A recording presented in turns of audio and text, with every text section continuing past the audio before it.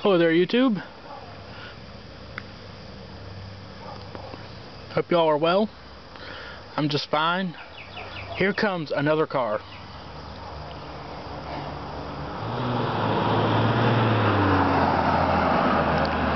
I'm serious. I'm going to start putting a...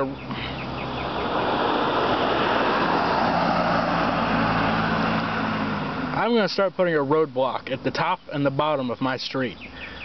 And until I'm done making a video, no cars will be allowed to pass through this street.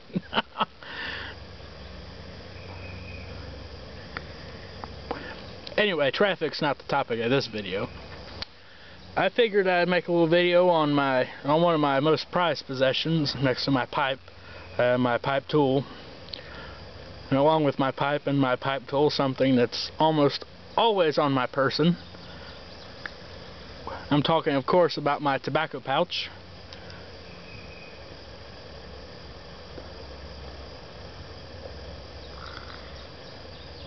I always start these videos at the end of a bowl, and it's not. In any case, I was smoking my Wellington with some more Acadian Perique in it, because that's what's in my tobacco pouch. So I'll just sit this down. It's got to cool a little bit anyway before I relight it. So, this is my tobacco pouch. It's leather. It's got a zipper. The inside is lined with some what's that crap called?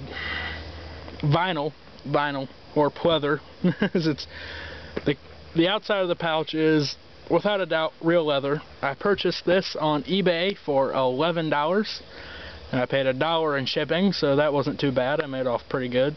The claim in the description of this pouch was that it's water buffalo leather. Now that, I don't know. I couldn't tell you if it was cow, horse, water buffalo, regular buffalo, bison. I couldn't tell you. But I love this pouch. It holds at least 100 grams of tobacco, because that's what was in it. Now I'm down to probably about half that. Ever since I got out of school, I've really done nothing all day but smoke. I was a little worried when buying this, because I didn't know just how airtight a zipper would be and how fresh it would keep the tobacco, but I was pleasantly surprised at just how airtight I suppose a zipper could be, because this keeps the tobacco just as fresh as the day I put it in, right out of the tin. And I never really realized the convenience of a tobacco pouch until I got one and started using it. I guess I never realized just how bulky carrying a tin around was until I started putting it in a pouch. I know some of you other people carry a pouch. Old Cornish pipe. I think yours is a Royal Stewart pouch. I think, yeah.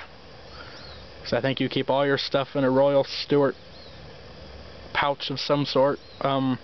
But yeah, I love this pouch. Great.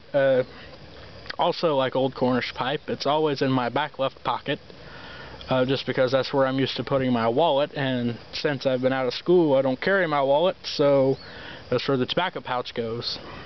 Yeah, well, that's just about it. Maybe you guys could tell me what I know Mojo Tabby Juju did one like this, but maybe you guys could tell me what you keep your tobacco in.